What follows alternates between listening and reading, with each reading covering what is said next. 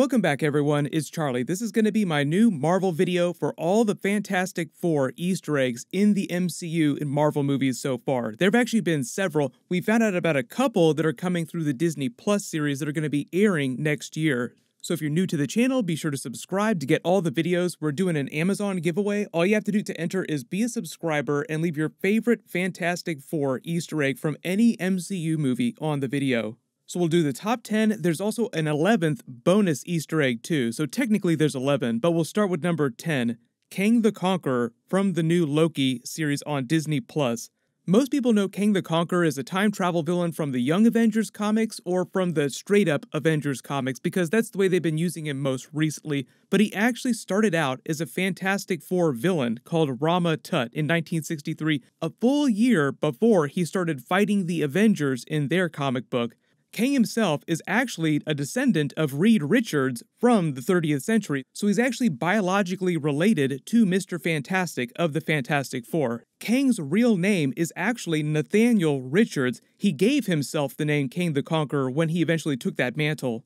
Reed Richards' father, Nathaniel Richards from the main Marvel 616 universe, had his family with Reed Richards, but he was also a scientist. He also tried to travel the multiverse. Eventually, he successfully traveled to another reality, saved that Earth, and then eventually had another family. Then many generations later, in the 30th century, his descendant was named Nathaniel Richards to honor him. That boy is the one who became Kang the Conqueror. So not only is Kang the Conqueror a big time travel villain, he's also a big multiverse villain. They're obviously relying a lot on multiverse travel and time travel for the Loki series, so it makes sense that they would try to set up the concept of Kang the Conqueror on that series. We're all thinking about alternate versions of Loki, like Kid Loki or Female Loki showing up because it's a multiverse story on that series. Kang the Conqueror is also a character who spends a lot of time interacting with other versions of himself at various points in his timeline. No, I don't think that Owen Wilson is playing Kang. They did just cast Richard E. Grant, who plays great villains in everything that he does, but they didn't say who he's playing either. There will be a lot of multiverse villains showing up on that series because of the Time Variance Authority. So number 9, next big Fantastic Four Easter egg, the Time Variance Authority. They spend a lot of time trying to chase down Reed Richards in the Fantastic Four because they do so much multiverse travel too. Most of the time when you're talking about Fantastic Four in the multiverse, you're either talking about Franklin Richards creating alternate realities, or you're talking about Reed Richards finding the negative zone, or you're talking about the Maker, who's the evil Reed Richards from another alternate reality. The Time Variance Authority are sort of like the Time Lords of the Marvel Universe, but as you can see in these pictures, Loki seems like he's going to be an agent or forced to help the Time Variance Authority through his series.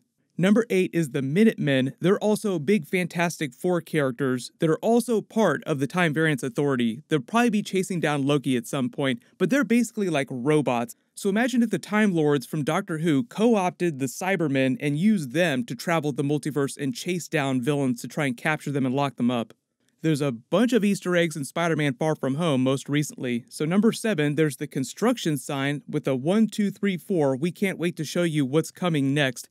This is one of those cool Easter eggs that references a bunch of different things. It's a Marvel Phase 4 Easter egg because it's Phase 1, Phase 2, Phase 3, and Phase 4. But you notice that each of the numbers also corresponds to the different colors of the powers of the Fantastic Four. And obviously the 4 is invisible because of the Invisible Woman. Number 6, the location where Spider-Man and MJ are standing on that street corner is just a couple blocks from where the Baxter Building has been in the Marvel comics. And so number 5, everyone wondering who the secret buyer is behind the new Avengers Tower. It makes sense that eventually they would want to turn the Avengers Tower because that's moved upstate, and obviously now they've blown up that facility, so they're going to have to rebuild a new Avengers base when they do a new Avengers movie. But how fitting that they eventually turn the classic Avengers Tower of the MCU into the Baxter Building, replacing what you would consider the giant A symbol with the 4 symbol once the Fantastic Four team comes together.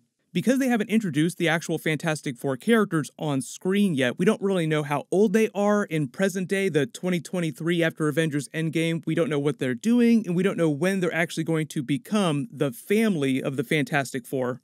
Even though I don't really consider it an Easter egg, you can actually think about Nick Fury's Sword space station from the comics. It'd be very easy to do their comic book backstory if you just make them agents of Sword scientists working for Nick Fury on that space station, and it gets hit by cosmic rays like the Fantastic Four did in the comics, and that's how they get their powers. There are actually a couple Fantastic Four references during Avengers Infinity War. Number 4, when Doctor Strange is using the Time Stone to look into the future, he's looking into 14,605,000 possibilities. Think about the number 4 and 605. In Fantastic Four, issue 605, it features Reed Richards building a machine that will allow him to see all the possible futures of the Fantastic Four exactly the same way Doctor Strange uses the Time Stone to examine all their possible futures to find one where they can beat Thanos.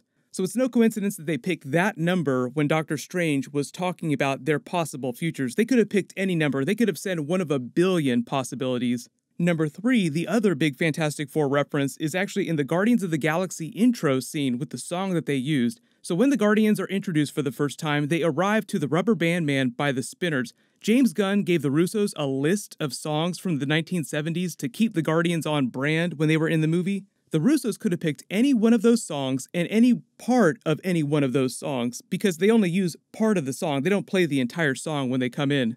They very carefully selected the lyrics, "Prepare yourself for the Rubber Band Man." The Rubber Band Man is actually the nickname that the Thing uses for Reed Richards, so just a sly reference to the Fantastic Four.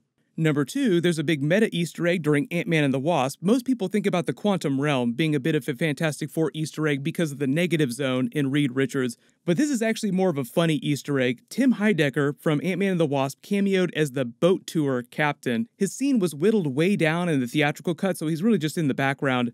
He's a friend of the director, Peyton Reed. He has a podcast with his co-host, Greg Turkington, who also is involved in a bit of a cameo contest with all of them. As part of that contest, he also paid to have himself cameo in Josh Trank's Fantastic Four back in 2015 as Reed Richards' abusive father. But bringing it back around to Fantastic Four, before Peyton Reed was hired to direct the first Ant-Man movie way back, years earlier when he was working at Fox, he was developing his own Fantastic Four movie. We're talking early 2000s, around the time Spider-Man 2 with Tobey Maguire was coming out in theaters. This was way before the Tim Story, Chris Evans Fantastic Four movies. His version of the Fantastic Four movie was going to be set during the 1960s and was not going to be a straight-up origin story like all those early OG 2000s X-Men and Spider-Man movies were. Hopefully when Marvel gets around to releasing a new Fantastic Four film, they'll find a clever way to reference Chris Evans' Human Torch and his Captain America character. Speaking of which, next big Fantastic Four Easter egg in the MCU is in Captain America, the First Avenger. The beginning of that movie features a cameo scene with the original Human Torch character. It just shows up in a display, so obviously that's them sort of trying to play on the joke of Chris Evans being the Human Torch in the Fantastic Four movies.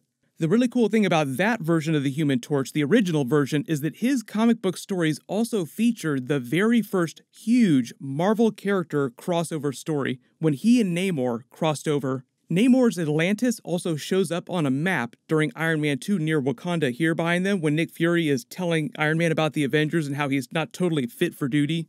Also important distinction, Namor is referred to as the first mutant because he debuted in the comics before any of the other Marvel mutant-based characters before the X-Men and before the Fantastic Four characters were created.